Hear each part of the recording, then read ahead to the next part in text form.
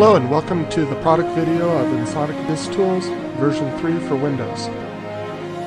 Ensoniq Disk Tools is a program that reads and writes and formats proprietary Ensoniq disks and also manages disk images, file images, WAV files, standard MIDI files, and such exclusively for Ensoniq types of files. The program has been around since 1988. It's entering its 15th year of operations. There are thousands of people that have used it and owned it. And finally, we're making a product video for it so you can see some of the things that it does. We recently upgraded to the version 3 for the OmniFlop replacement driver that was released a couple of years ago. That enables floppy drive access for Ensoniq proprietary floppies, which are still extensively in service, and it enables Windows XP, Windows Vista, and Windows 7 to read and write those disks. Ensoniq Disk Tools is one of the only Windows programs that does that. In this video, we'd like to show you some of the things that Ensoniq Disk Tools does. There are 5 lists on screen that represent the different things that it supports.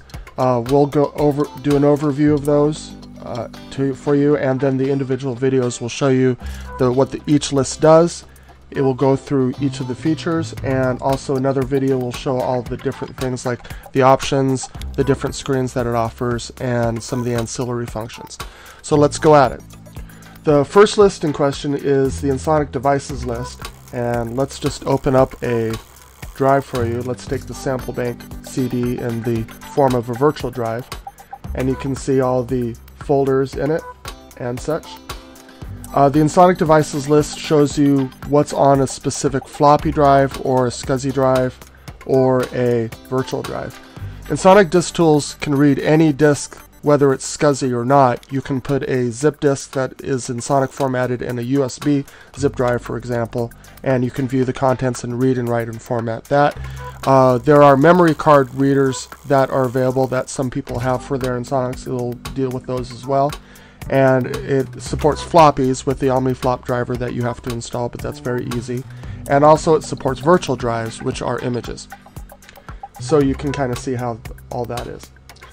The list on top of it is the WAV, AIFF, and standard MIDI file list box, and within the folder that you see here, you can see all the MIDI files and the WAV files that are in that specific list. Right now there's just one MIDI file in there, and you can see that. The 2 middle lists are the lists of Ensoniq disk images and Ensoniq file images. Ensoniq disk image is a EDE or an EDA or a GKH file, and it represents a floppy disk image, and that's only floppy disk image. It's not a virtual drive, hard disk, or CD image. You can see the different disk images there, and of course you can see the objects show up in the instrument layers and wave samples list.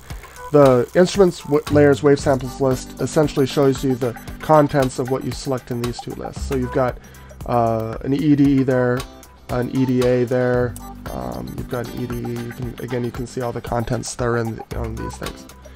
The file list box are file images, and a file image is the representation of an instrument or a song or a sequence or a bank or even an operating system file.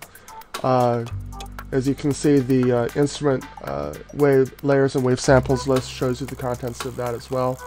Like here's an instrument called Fun Time, and you can see all the layers in there, and you can see the contents. You can see the wave samples that are in there. Of course, they're all named. The unnamed thing is we're all used to.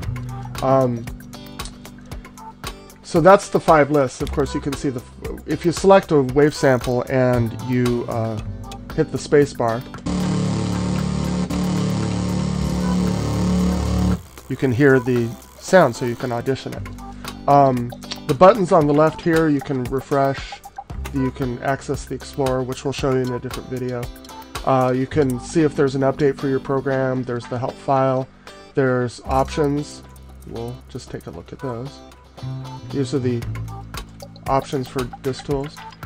There's the About box where you have this construction guy that I don't know what his problem is, but K's there. And then you have some support options, so you can go to a forum or talk to us via chat. We're usually there. You can email us, or you can see product movies like the ones you're seeing right now. And then you can close the program if you're just sick and tired of the whole thing. So thank you for your time. We've got other videos that talk about the different lists in detail.